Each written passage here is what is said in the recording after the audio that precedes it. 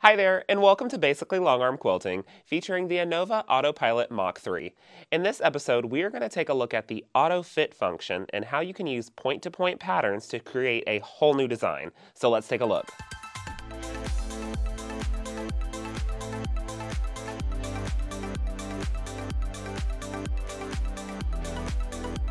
Alrighty, so let's take a look and see where our AutoFit function is. So at the top of your tool strip here, you've got an AutoFit function right here. If you hover over any of your icons, they're going to tell you what they are. And AutoFit requires a point-to-point pattern to work. And let's discuss what a point-to-point pattern is. So I'm going to go into my pattern library, and I'm going to search for a point-to-point. Let's do a triangle. And these are a bunch of different point-to-point triangles that I have purchased and I've got here in my system. Most of these are by Joyce Lundrigan.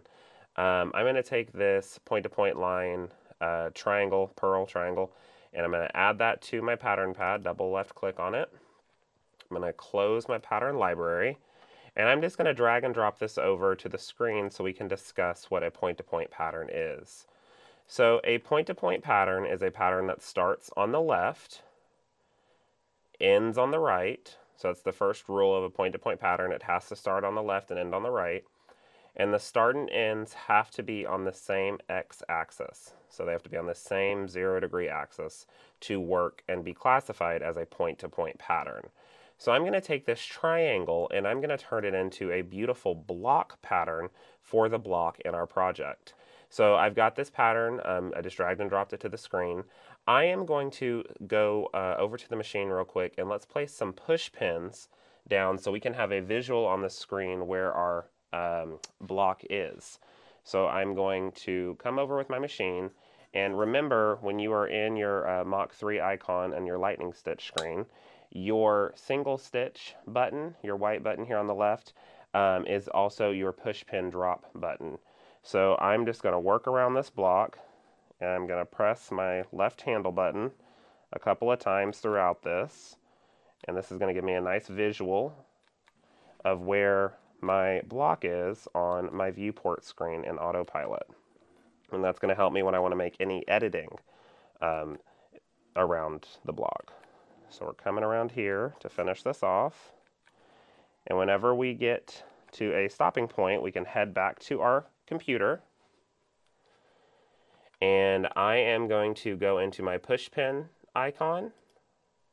I'm going to click on Done, and I'm also going to remove all of the blue dot push pins just to keep the screen a little bit more easy to look at. So we'll remove all those push pins, and now we've got a boundary more or less where our block is. So I can select my pattern. Let me go back into my transform, my home icon. I can select my pattern. I'm going to go to my AutoFit function. I'm going to have my input as sew head, so I can click directly where the block is, or directly where the points are in the block. Sew head. I want to maintain the ratio for this. I want the system to determine how high the pattern needs to be in relation to my clicking point, so I want to maintain my ratio. And I'm going to go to Begin AutoFit.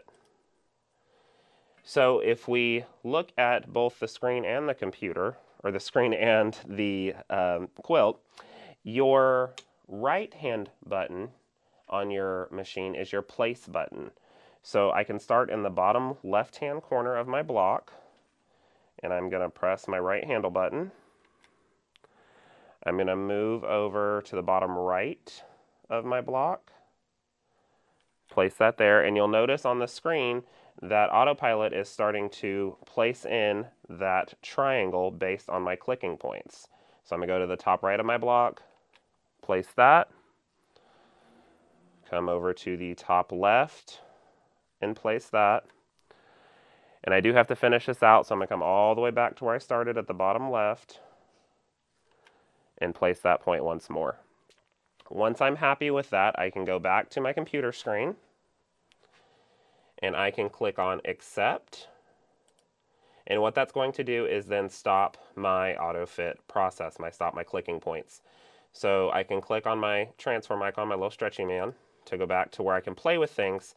And this gives me an idea of where everything was placed. Now, I always say to trust your clicking points where everything went. And we look, everything went beautiful right into this section. Now, all of these patterns are combined as one. When you're doing an AutoFit, you're doing a chain.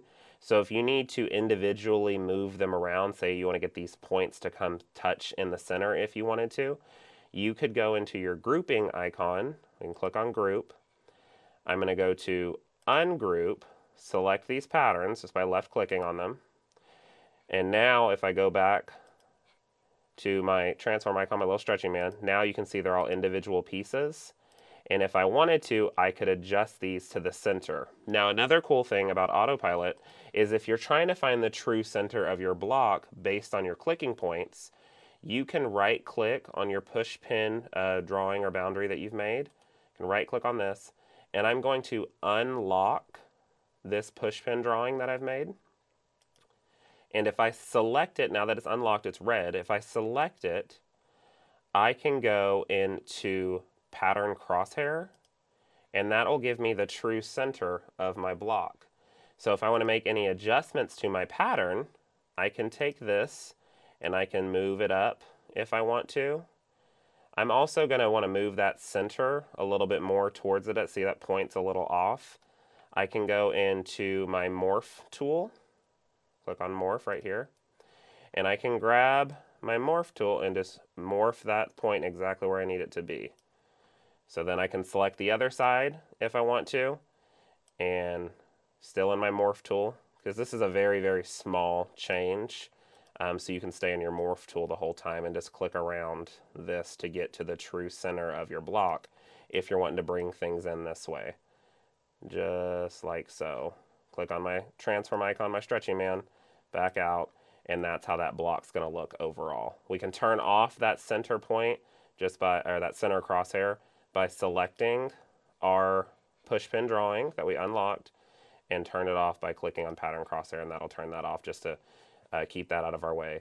And then if you want to, you can also lock that boundary that you've made more or less back again, so it's, there's no chance that it might accidentally get sewn. So this is the beautiful look that we have just by using one point-to-point triangle, working around and pulling them into the center. So what I'm going to do is I do want to make sure that these are still all attached. Remember when we ungrouped them and we morphed and moved things around that we could run into a little bit of an issue. So I just want to select all these patterns, go into my grouping function, link them together, click on accept. Now we have one start and one end point down here at the bottom left, so I know this is going to stitch continuously and work out the way that I want to. Last but not least, before you stitch it, make sure that you save your project. So we're going to go to File, Save Project, and then we can tap Go. We're going to build the profile of how it's going to stitch it out. I can click on Continue. The machine's going to move to its starting position. Okay, so we see the picture of what's going to stitch on the screen. That's letting us know that it's time to take a single stitch. So I'm going to take a stitch to pull up my bobbin thread. I'm going to hold those threads nice and taut, my top and my bottom, and I'm going to press Continue. The machine's going to take its tie-off stitches, and then it'll start stitching your new block pattern that you've made with your AutoFit. Okay, and I see that I still have my laser light on. If you don't want to stitch with your laser light on, it's completely personal preference. You can pause on your lightning stitch screen, you can turn off your laser light, and then continue stitching again.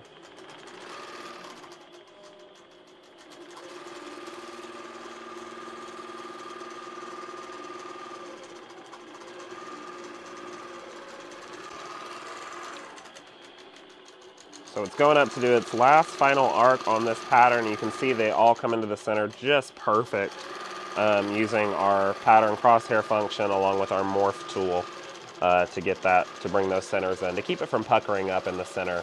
If you ever have any piecing in a block that you need to lock down, you can keep those centers from popping up just by moving the pattern up into the center just a little bit. So it's coming up here to its last point. It'll tie off. And then I can push the machine away, grab a little bit of excess thread here, push the machine away, come back to the point, take a single stitch, and pull up my bobbin thread, trim this away, tap OK on your lightning stitch screen, and just like that, you've created a beautiful block with that one triangle that we had. Thank you so much for joining me today and learning more about how the AutoFit function works with your AutoPilot. I'll see you next time on Basically Longarm Quilting.